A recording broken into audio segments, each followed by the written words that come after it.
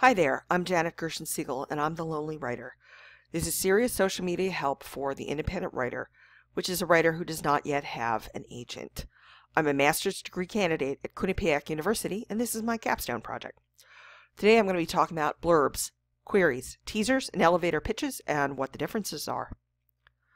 Now, blurbs are these short promotional pieces. You used to see them on the backs of books, and you still do. But they can also be the copy you might read on an Amazon author or book page, or the snippet even pulled by a search engine. The best ones are short. They are specific as to genre. They're open as to who the protagonist is. They are spoiler-free.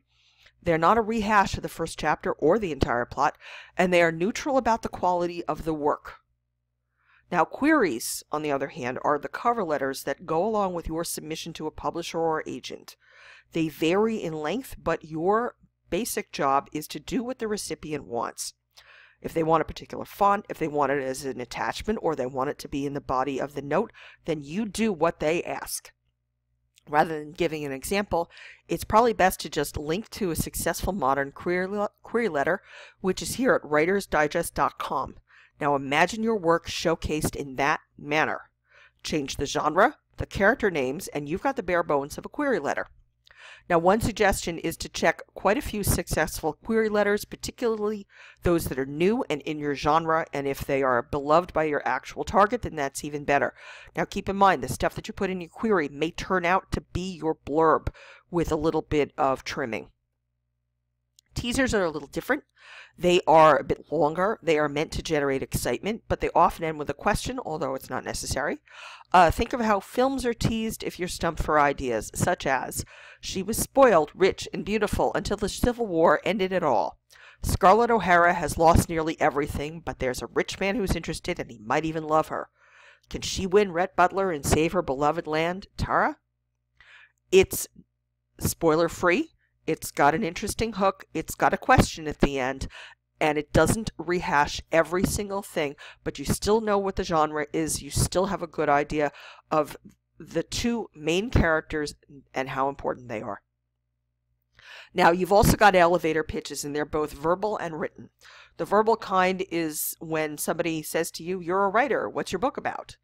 You can't just stand there. You've got to be ready. So you could say something like, imagine if your comfortable and sheltered world had been destroyed by war.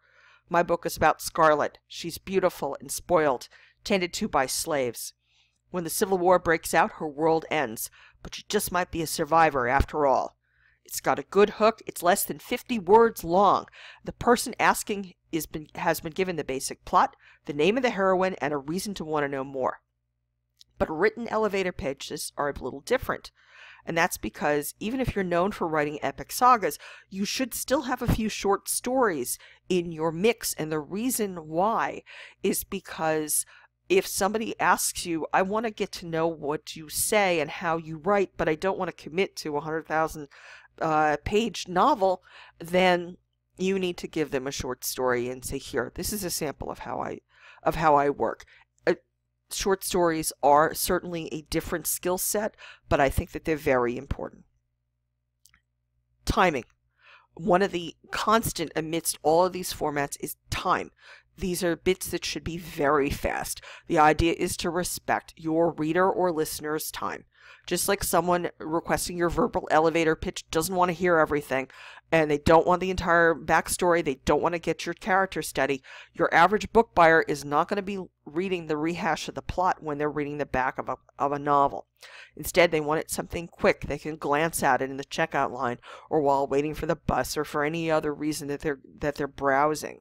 So you need to unleash your inner editor and cut the fat big time from whatever you're going to be saying. I'll tell you from personal experience, when I was published, much of my query letter ended up as my blurb. It was blurb plus a short review. Very, very effective. Finally, this is Janet Gershon-Siegel for The Lonely Writer, because an independent writer never has to be alone. Thank you so much for listening.